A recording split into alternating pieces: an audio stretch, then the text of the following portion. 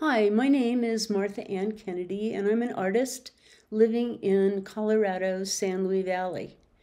This is a short video about how I made watercolor using historic Rawlins Red Pigment. I first learned about this pigment from the Facebook page of the Little Snake River Museum. And after I saw something about its history, I really wanted to see what the color was like. But you can't buy it anymore, even though it was commonly used in the late 19th century. So if I was going to see what the paint was like, I would have to make my own.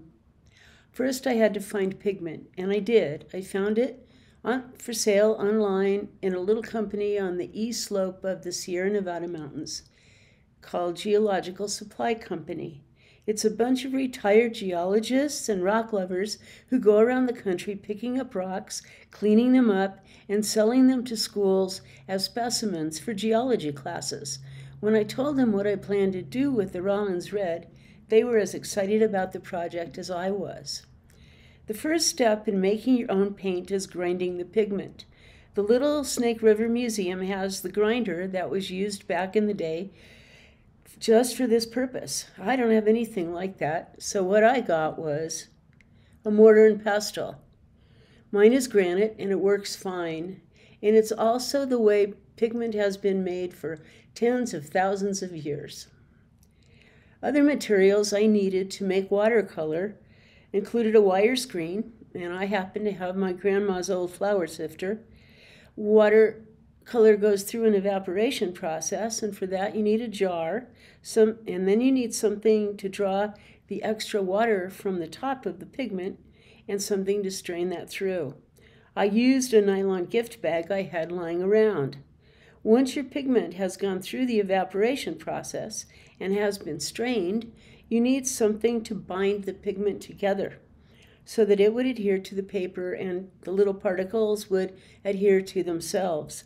I used gum arabic, which is the sap of the acacia tree. It's easy to get in a dehydrated state, and to make the binder, you mix it with water and preservative to keep it from molding. I used rosemary oil, but clove oil is another popular choice. I think the kind of oil you use depends on what you want to smell. Once you have all your materials, you're ready to start making paint.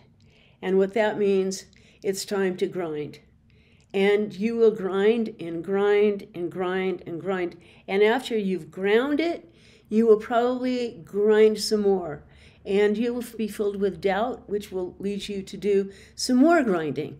And that's what I did. But after I saw that I had a powder that looked like it might work, I took this powder and I put it through my grandma's flour sifter. I took what came out of that and put it in a jar and filled the jar half full with water.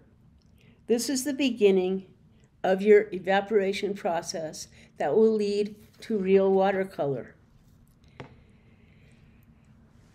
You let your jar of water and pigment sit for a while, a few days, until the layers begin to separate. Then you take your syringe or a turkey baster if you'd rather. I think it's a good idea to keep your cooking stuff separate from your paint making stuff. And you draw the clear water off the top with your syringe. I let my pigment sit for a little while longer because I had never done this before and I wanted to get it right. You take this after it's sat for a while and you pour it through your fine mesh. I used a nylon gift bag that I happened to have lying around, and it worked perfectly. You could use pantyhose if you actually have some. I don't. And this pretty mud that you pour into a flat dish will become your watercolor. You let this dry completely until it kind of curls up on itself, and you put it in a jar. Your jar does not have to be airtight for watercolor. So you know, any little jar that you happen to have lying around will probably be fine as long as it's, clean. Then you pulverize these little flakes of color and you add your binder. how much binder you use depends on how much powder you end up with. In my case, it wasn't very much. The recipe for binder is 1 to 2. So I used half a teaspoon of gum arabic to a teaspoon of water. I added a few drops of the preservative and I stirred it all up. I put as much binder into this jar with my powder as I needed to get the consistency of paint that I wanted. I just went for a paste.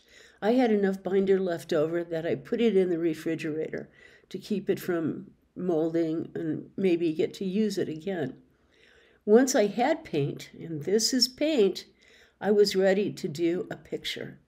I took a small piece of watercolor paper and I painted this tree, which is obviously Rawlins Red, but not just that. You might not see the Rawlins Red in other places in this painting. It's a really cooperative, easy paint to work with.